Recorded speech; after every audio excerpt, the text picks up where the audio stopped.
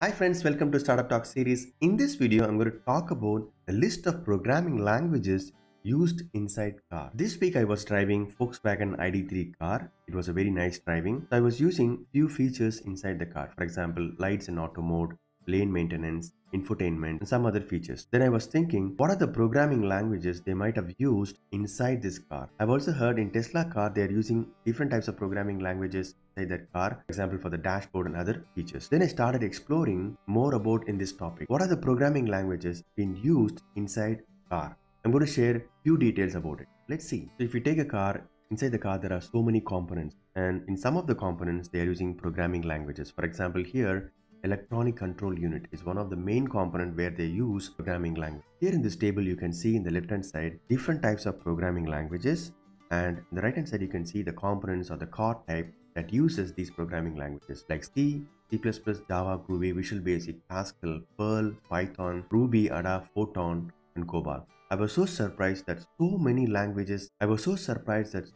programming languages has been used inside the car and car components. So we saw list of programming languages used inside the car, and mainly it is used inside the electronic control unit, ECUs, and infotainment. So what is an electronic control unit? It's a small device which connects with multiple electrical systems and take decisions based on this. So how does the ECU work? It collects different types of information from the sensor and it takes decisions. For example, when I set the lights in auto mode, it collects the information. It collects the lighting information from the sensor and it decides how much the light level should be. And similar to that, there are different types of ECUs placed inside the car. It's like a small CPU inside the car. Can you guess how many ECUs are placed inside the car? Approximately from 100 to 500 ECUs are placed inside the car.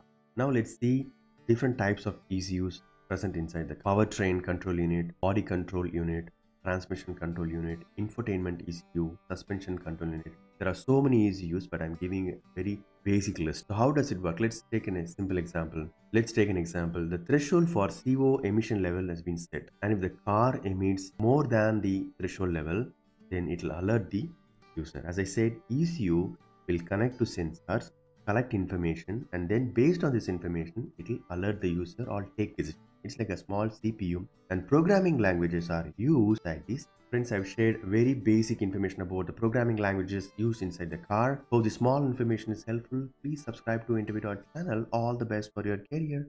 Thank you.